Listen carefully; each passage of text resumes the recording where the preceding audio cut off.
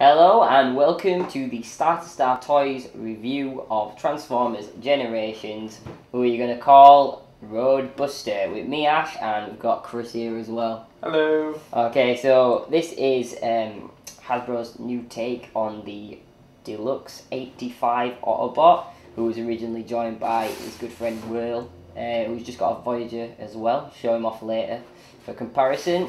So this was when back in 85 when Hasbro ran out of molds from Takara and decided to look elsewhere, and that's how we got Jetfire, Omega Supreme, Skylynx, and these two are the Deluxe Insepticons.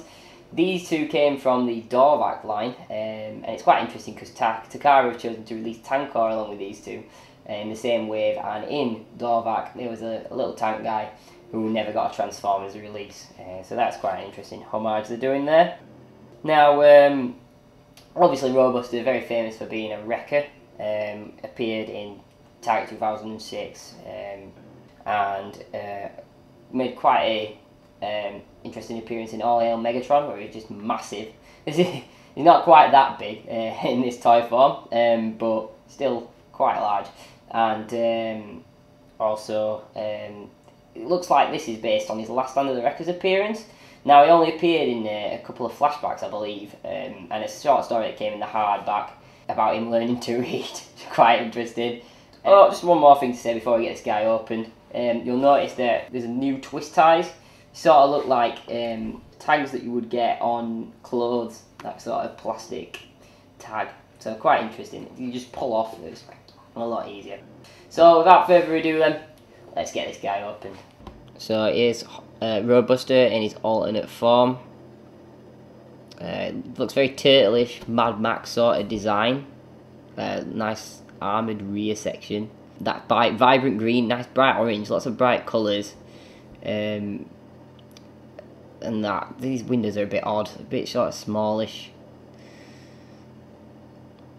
And that middle bit, that section at the front, I'm not sure if that's supposed to be a light or some kind of cannon. Yeah, I thought it was a cannon when I first saw it. Maybe. It's very robust. Maybe these are some kind of generators or something, that detail. Nice silver paint and lots of ports so you can armour him up. True Roadbuster style. Very empty at the back. Sort of a big great gaping hole. But nice suspension in between the tyres and the frame. And he rolls really nicely as well.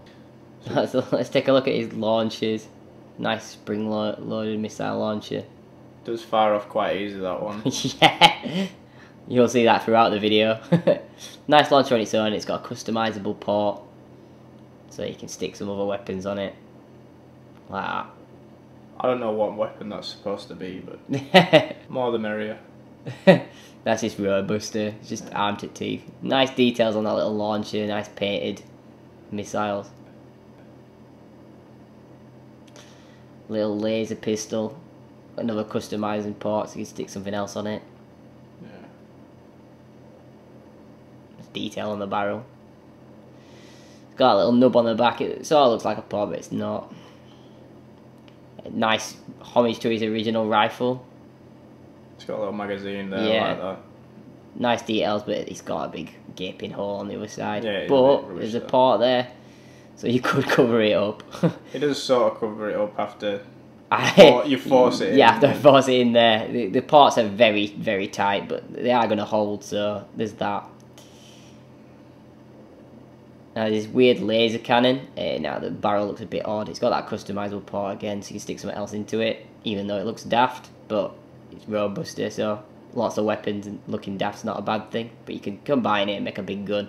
So that's like the stock of a bigger gun, isn't Yeah, it? and then there's this tubular piece. This again has got a little port on it, and you can use it as a silencer, like that, for a big daft gun, or you can use it as a scope. But it does tend to rock back a little bit, which can look a little bit daft. I think it does look better as a silencer. You can just stick it wherever, but it does look. It's a silencer at the end of the day. There you go, Roadbuster looking daft with a massive gun, and let's bang this missile launcher in, which is pretty tight. The paint is a bit resistant at the minute, but after a while I'm sure it'll break itself in. Yeah, at least it's going to stick on and not fall off. Yeah, it's not going to fall off, it's not a worry. So there's lots of options to customise him and make him look tough. Lots of playability as well. I mean, that's one of the good things. So it's not like that missile's just gone flying across the road. It's very trigger happy. So it was with it's not Revolver. It's another fans project repaint of Revolver, but with the armour that's for Revolver, so you can get a good idea of what that looks like.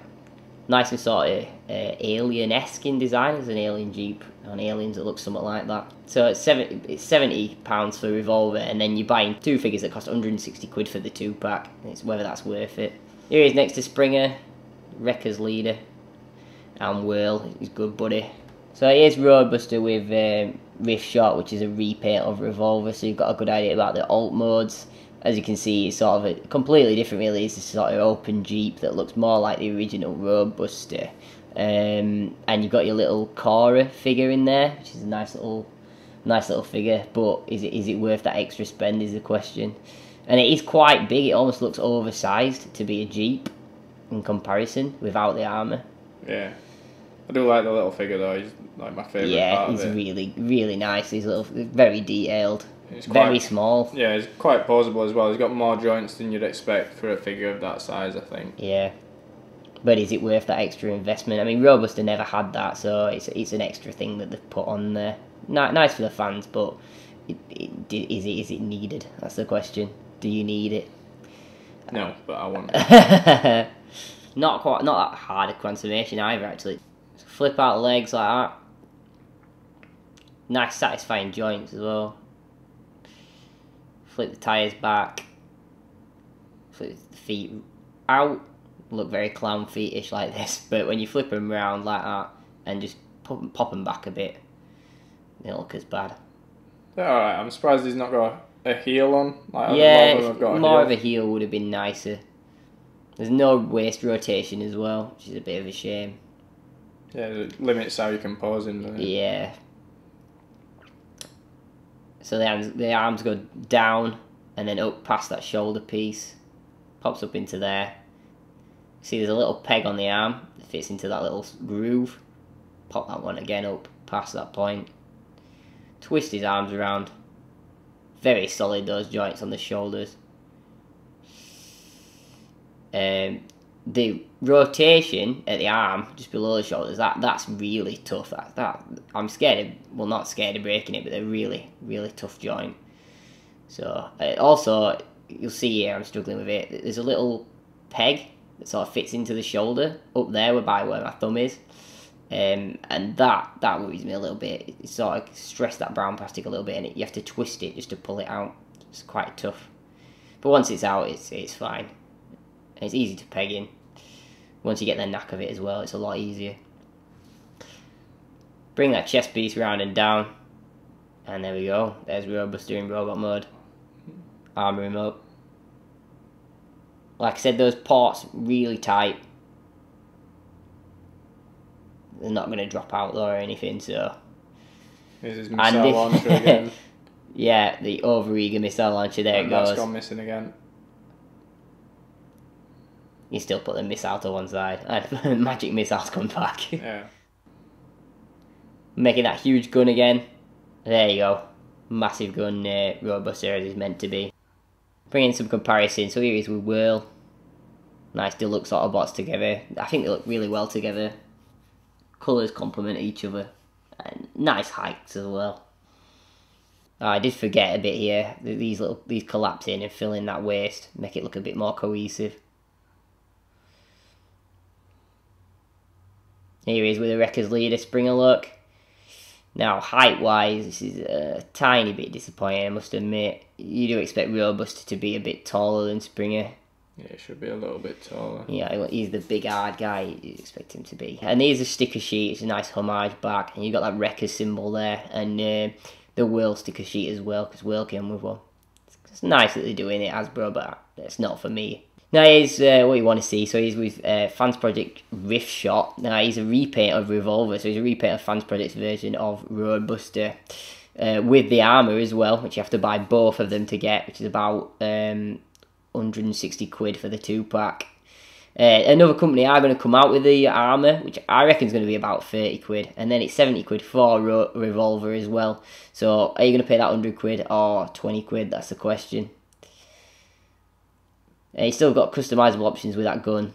I mean, it's not got all these customisation that the Fans Project one's got, but it is very loose, Fans Projects. Yeah, it does look a little bit, I won't say flimsy, but yeah. It's with all that weight as well from the extra parts. So here's a comparison of, obviously, Fans Project's repaint of Revolver and the official Roadbuster, just to let you see. I mean, do you want that scale? That's the question. Then the other thing that is really floppy, my shot. I don't know if it's just mine, but it is really floppy. Just finagling with Roadbuster there to get a better pose. In a minute, I do sort the heels out to what I wanted them to be the whole time, but a bit longer on the heels would have been a lot better for stability for him. Yeah, but still, a really nice looking version of Roadbuster.